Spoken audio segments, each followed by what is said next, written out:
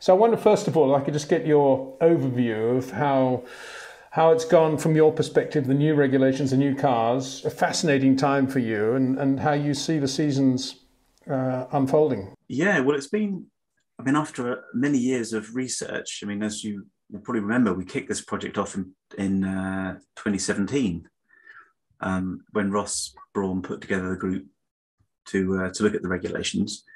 And we had the delay for COVID. So it's been a lot of work gone into it. And we were pretty sure from all of our research that we were going to make a good step. But what we couldn't predict was how much of the goodness of the DNA of this ability to follow the teams would erode during their ongoing development for performance. I mean, that's natural, isn't it? They have very different objectives to what we were setting out to achieve. And whilst the initial part of this project there's a lot of open dialogue, the teams were sort of very on board with the whole process. That stops as soon as the teams get into their development phase. Clearly, they're not going to be reporting to us every other week about how their progress is looking and how the wake is looking, et cetera, et cetera.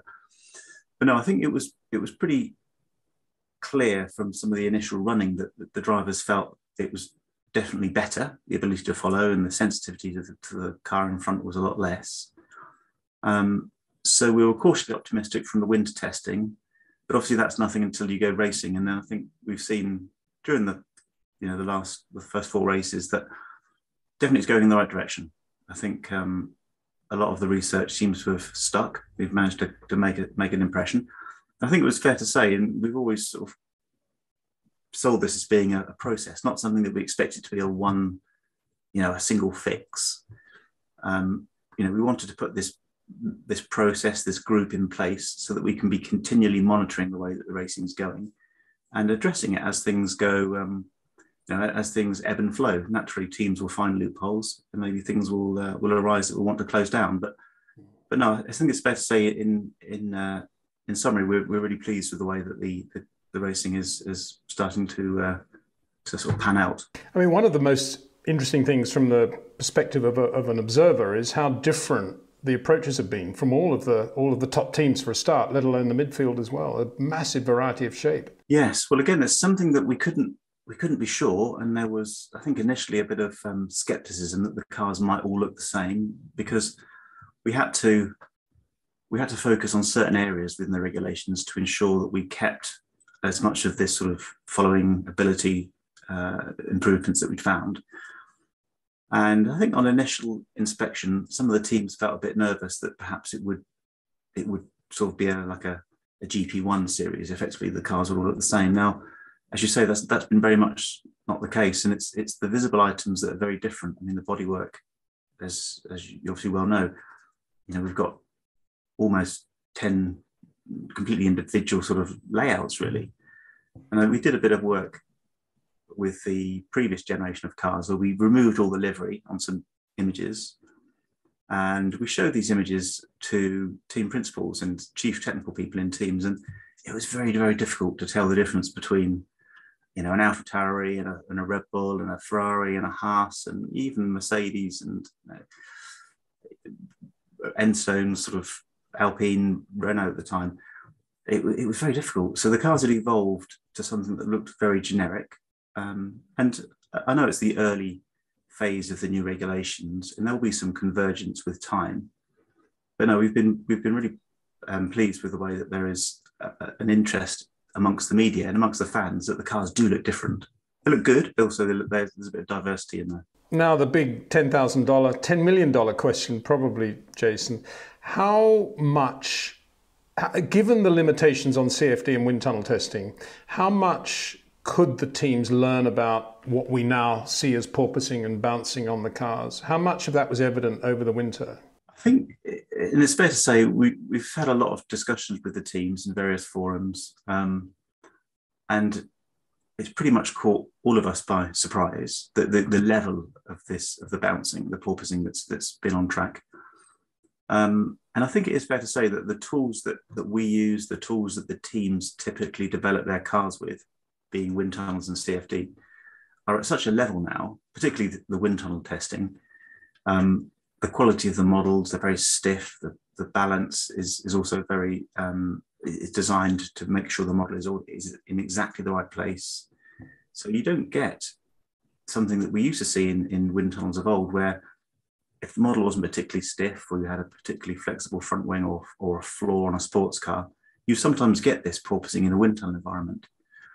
But you don't really see that. And I don't think any teams can particularly put their hands up and say they've seen it. Now, there's been a lot of backtracking to try and understand what's triggering it and how to resolve it.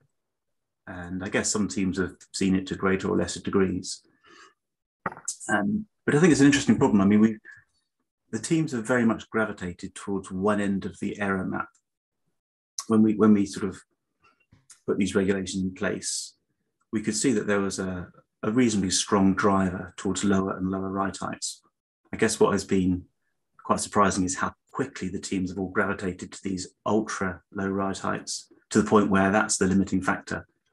You can run as low as you can until the car becomes unstable, then you have to prop the car up a bit or play with suspension settings to get the car a little bit in a more comfortable window.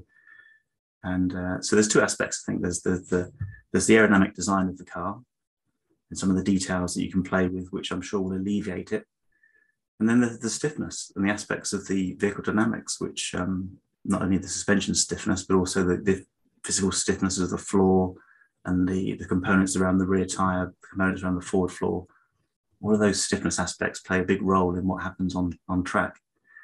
And I think we're all seeing that it's quite tough with the ATR limits that you've got at the moment, with the wind tunnel testing, with the CFD limits, and with the generic limits on track testing. You can't go out and try lots of different floors. You're relying on your free practice 1 and 2 to do that sort of work. Is there any concern about the physical effect on the drivers that are suffering the bad bouts of bouncing and porpoising, and how stiff the cars are running? Well, I think the cars have definitely they're running very stiff because there's a big performance benefit to running the car nice and low, because what we're seeing with these cars is, as opposed to the previous generation where there would be a definite right height peak below which the rear downforce would drop off, and you find this peak and you try and run the car around the peak in the grip limited, generally the slower speed corners. What we're seeing with these cars is they just keep picking up downforce the lower you go, until you get to a point where the floor will stall because of the stiffness, because the heave stiffness and the suspension springs is a very stiff setup. So the car will pop up, the downforce will pick up again as you get into this cycle. We see it with some teams more severe than others. I mean, obviously, I think at the weekend the Mercedes was particularly it was quite extreme, and I think there's some comments that they were finding it quite uncomfortable. Perhaps other drivers, maybe less extreme, don't find it to be as off-putting, but clearly there's an incentive for the teams to resolve it and to pull the car out of that window, because if it's uncomfortable with the driver, that's clearly not the quickest way around. I don't think at the moment there's any talk about the FIA regulating it, because the easy fix for regulating it would be to enforce a lower right height limit, in which case the cars all run a bit slower, but you run outside of this window. But the teams were very vocal that they were best placed to find the fix for this. And I'm sure it won't take many more events before they get on top of it. Some teams seem to have made more progress than others, but I'm sure they'll all get there soon. Another interesting aspect, which certainly I never saw coming, but it's nice to hear it again, is the talk of having to save weight on the cars now. It's something we're not used to having to listen to over the last few decades. But all of a sudden, most of the cars are overweight. Maybe some are on the weight limit. But is that something you anticipated as well, with that weight limit that you have? I think so. I mean, I think it's fair to say that the switch to the 18-inch wheels and the bigger tyres has brought a weight penalty with it.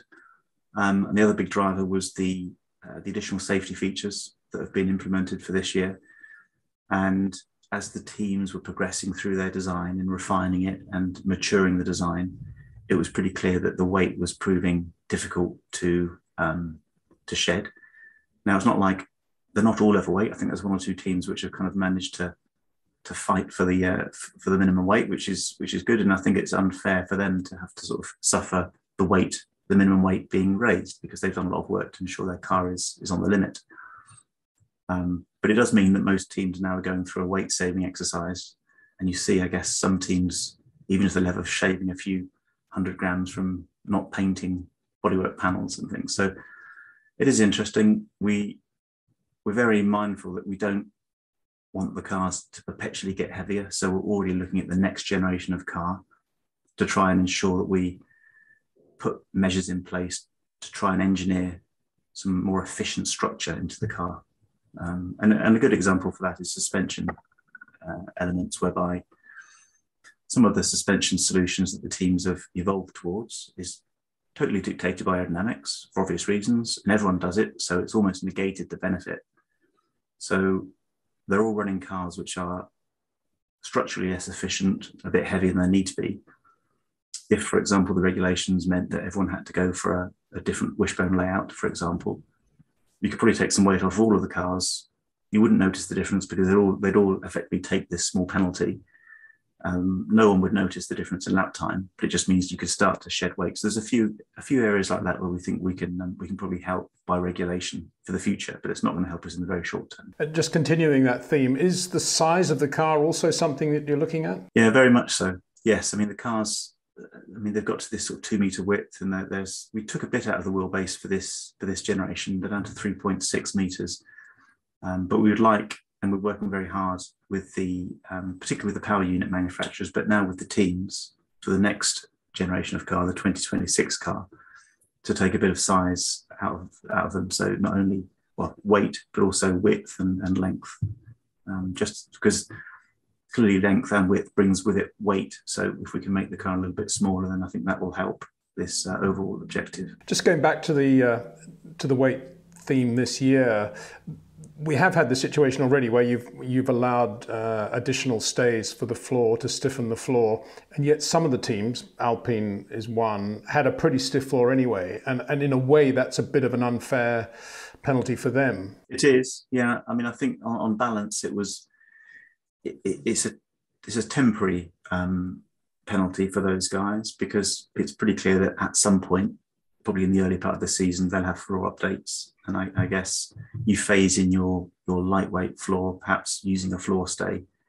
So I think on balance it was viewed as probably the fairest solution, taking the whole season as a whole effectively, rather than sort of penalising people for the entire season. It kind of gives the ability for those teams who perhaps took a little bit of weight will be able to deal with that. I'd imagine around sort of Barcelona time, if not a bit before. And finally, Jason, let's talk about DRS, because we've had an interesting race, obviously, in Saudi Arabia, with a little bit of, after you, Claude, going into the last corner. And then we've had the San Marino Grand Prix, obviously Lewis, classic example, sitting in a DRS train now, able to sit very near Pierre Gasly's AlphaTauri, but DRS cancelling it all out. What is the thinking now about DRS going forward? Well, I think during the initial research, because we'd reduced the size of the hole that sits behind the car, we reduced the downforce loss, but we also reduced the tow. So we were a bit mindful that we probably weren't going to be able to just park DRS and sort of remove it from the regulations. And I think DRS for us is a very tunable feature. It's very circuit dependent, and it can be dialed in and out. I think most of us feel longer term we'd very much like to try and phase DRS out if we can, but we didn't think that was necessarily going to be the right thing to do overnight for these regulations. So again, for the 2026 car, we're looking at different solutions, and it may be that DRS doesn't have to have such a important role in the concept of those cars. So at the moment, I think it's more down to how we prioritise DRS at the various events. And again, as I said to you at the start, we couldn't be 100% sure that the teams wouldn't have undone, half of the work that we'd spent the last 4 years doing. Now it looks like we've managed to keep a lot of it. So that has meant, I think, the teams can visibly run a lot closer through the corners and really onto the next straight. So we do get this, something that we haven't seen for a while, actually. It's sort of an overtake happens, but you look over your shoulder and he's still there and he comes back at you. And I think that's something that has been quite refreshing for the first few races at various points. And it's not purely been DRS. There's been DRS cat and mouse, as you say. But I think we've been quite pleased that, the downforce retention is there. We just need to be careful that we don't ignore the fact that that naturally means the toe is a bit smaller. So you kind of need the toe effect, the big hole in the air behind you to give you a little bit of a boost if you haven't got DRS. I presume you don't have software that would tell you what would have happened at Imola if there'd been no DRS, correct? No, we don't. No, but we do have we have simulation tools which are getting there, and certainly this was in my previous role at FOM. The simulation tools there were pretty much designed for two-car following, and we could then that was where we realised that DRS would still be quite important. As for replaying an event, that's not something that actually we could probably try it, but we don't typically do that. The FOM guys don't typically do that. But I thought it was quite interesting that because we had the sort of the drying track, we had almost half the race, didn't we, with no DRS. And I think it was interesting to see that there were a few overtakes, weren't there, that happened before the DRS got switched on. But then the DRS, the DRS was cancelling each other out, wasn't it? In the particular example that you were talking about, I thought it was impressive actually how well the Williams kept the two DRS shod cars behind him. I mean, he did very well, Albon, didn't he? Well, I'm sure that's all due to all the great aerodynamic work that Williams had over the last decade or so, Jason. I'm sure, Peter. Yeah, it's all in there somewhere. Just one final point. You mentioned tune. You said that you use the word tuning for DRS from circuit to circuit. It also springs to mind, is it possible to tune the amount of opening that you have with the DRS, or would that not work because of the differences still from car to car with gurney flaps or whatever it is? It's an interesting one. I mean, there's a maximum 85 millimeters opening at the moment, which teams designed to, and that's what their DRS is like a switch. It's in a two-state, so either an on or an off. And without giving too much away, one of our focuses on 2026 is to sort of look at not necessarily just having a digital switch between different wing states, but also having something which is a bit more variable. Particularly because one of the focuses for the next generation of car is to be chasing efficiency. We don't want to be carrying a big barn door wing around the lap when we don't need to. Let's try and turn the drag down where we don't need it. So it brings on a different challenges for how you make the racing interesting and competitive, but without the need to use as much fuel. I think with the focus on efficiency. So it's very much something we're looking at for the 2026 car, and it might be something that perhaps we phase in a bit earlier on the 2022 generation of car. But for the time being, I think it would be more a case of tuning it via the trigger points on the circuit. Great. Thank you so much, Jason, for that overview. Wonderful to chat about all that. I hope we can catch up with you perhaps later in the year, September, October time. Be interesting to see where Formula One is there and whether Mercedes have won a race by then. That'd be another interesting. Indeed. I don't think it'll take them long. They're a strong bunch. I'm sure they're all heads down. They'll be back soon, I'm sure.